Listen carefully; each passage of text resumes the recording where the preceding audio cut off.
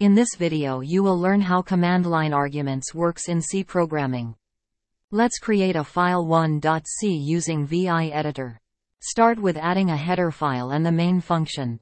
In main function we have to accepts two argument. First argument is used to keep count of number of argument passed, while second argument is array of character pointer, and it is used to get the values of arguments passed.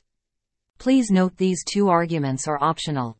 At line number 6 we will print just number of arguments won the console.